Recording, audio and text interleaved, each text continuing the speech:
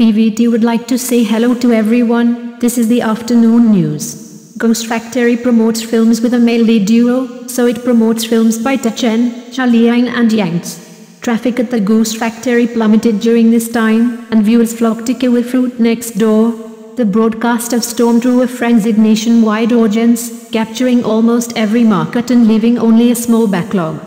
In order to recover from the decline of the platform, Goose Factory carelessly promoted the two-star drama League of Gentlemen starring Jing, Boran and Weilong. To demonstrate the advantages of the platform, 10 episodes were released at once in an attempt to create another prosperous world for the two male protagonists after Chen Qingling and Shanhe Ling.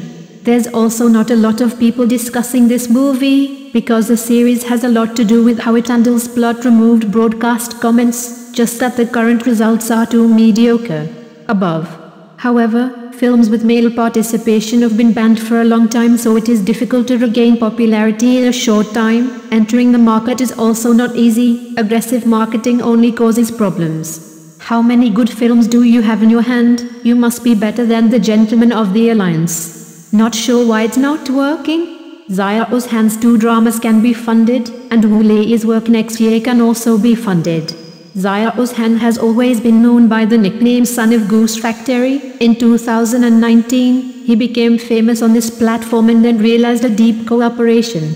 Basically, all of Zhao Han's dramas are related to Goose Factory.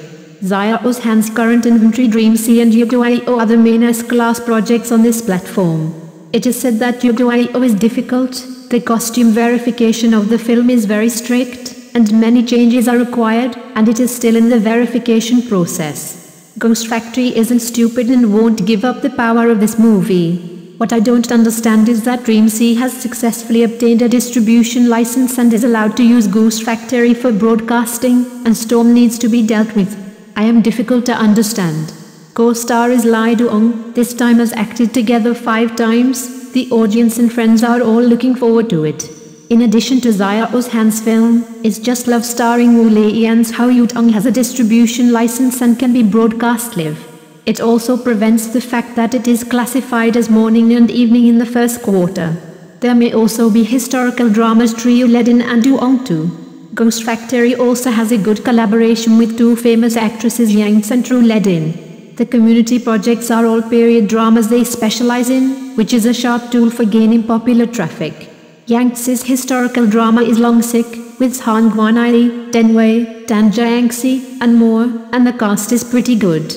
It took a long time to finish filming. If post-production is okay, send it in for review and arrange shipping as soon as possible. The traffic will be visible to the naked eye. Zhao Liying's historical drama is Walk with the Phoenix, and the co-star is Hayashi Kenshin, the second co-star after The Legend of Chu Kao.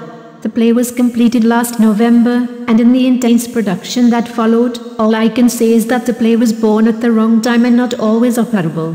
But Goose Factory will surely reap huge profits if it airs in the second half of this year. Recognition was very high at CCTV Spring Festival Gala.